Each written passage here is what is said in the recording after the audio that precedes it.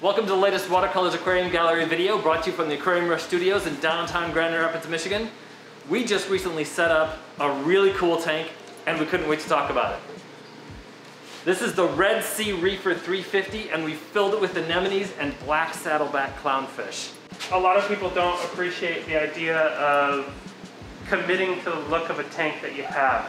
Like a lot of people will do, I want a little bit of this and a little bit of that, but there's just something visually stunning about we're just going to commit to one type of anemone and one type of clownfish.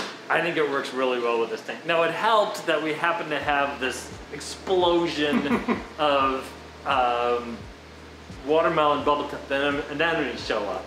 So that really does help with the effect. But the black saddleback clownfishes I think were a really cool choice for this tank.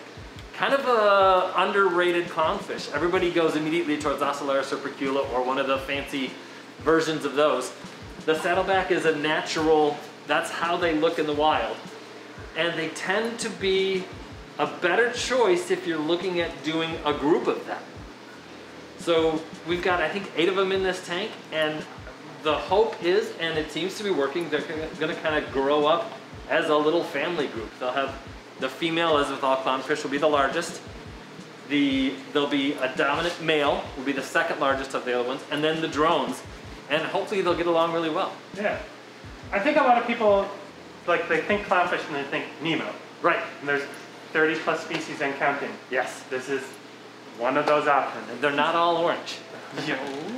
So the Red Sea Reefer 350, I think was a gorgeous choice for this system. This is a beautiful rimless tank. The top has got this really nice bevel on the glass. It's amazingly quiet. Like, I can kind of hear a trickle, but the way the overflow is set up, it is super quiet. I can hear that tank over there more than this one. It's always hard to tell what we're, you know, there's, the sound of flowing water is pretty common in the gallery here, right? So the Red Sea Reefer comes with the tank, the top-off system. It's a really nice little top-off system. It's on a roller. It's just a gravity-fed top-off system with a float valve. So you only have to get into here. To get into the filter chambers, you can just slide the top off out of the way for your mechanical filtration. We added the eShop's Axiom 120 protein skimmer. Seems to do a great job. It's not a huge bioload for this tank, so it seems to do a great job for it. Yeah, I'm actually really pleased with the results to it. It was kind of nice because I had someone ask me about this system earlier, and Mandy has been fine-tuning it. It had that perfect, like, protein skimmer coffee water look that you want. Perfect. To be like, yeah, you want it to look like that. And then we added the Aqua Illumination Hydra 32 HD lights that I think just give it an amazing color. But this system it just works.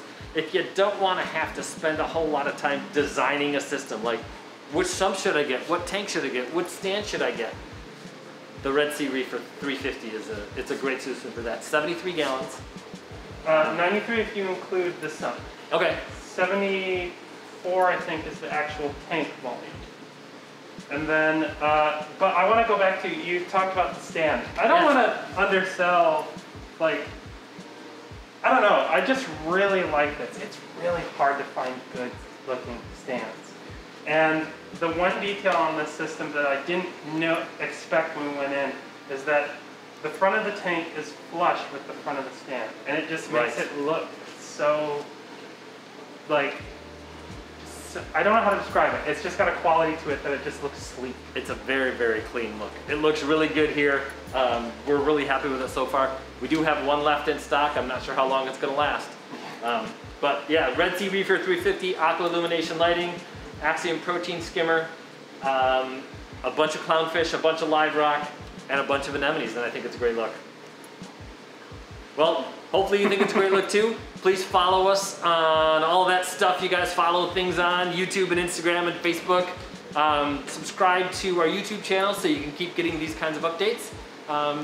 If you have tanks that have a very specific look, that you're leaning into, maybe it's not all anemones and clownfish, maybe it's green star polyp or whatever. I'd like to hear about that and what made you make that choice. It's kind of uncharted waters to aquascape saltwater. Yeah. We put all these different corals in and they look beautiful together, but what if you just focus on one thing? Yeah, I want to see that. Yeah. Anyway, we're going to focus on having lots of fun and keeping those hands wet. Thanks for watching.